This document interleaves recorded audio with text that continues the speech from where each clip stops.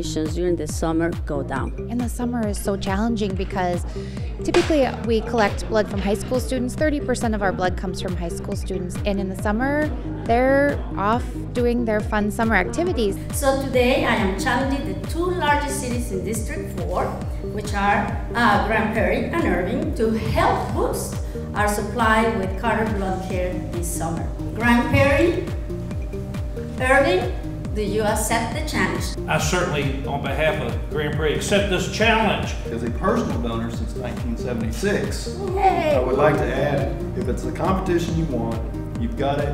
Grand Prairie, get ready. I really appreciate the fact that Irving and Grand Prairie, the two biggest cities in District 4, accepted this challenge.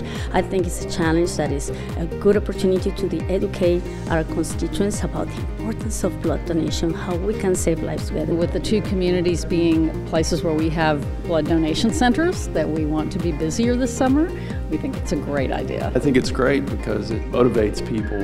Anytime you have competition, I think people kind of step up.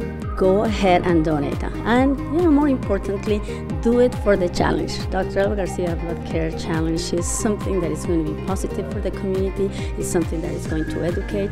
It's something that is going to help a good organization have the amount of blood that we need. Having a name like Dr. Alba Garcia attached to anything that she puts out there, people pay attention. When she talks to her communities, people listen, and we're just hoping that maybe someone who would not listen to a speech about blood might listen to something because it's Alba Garcia. The challenge begins now. We're going all the way to August 9. The winners are going to be announced on August 11, and we're going to have a celebration hopefully on the 15th for the city that wins. My message for Irving residents is give blood.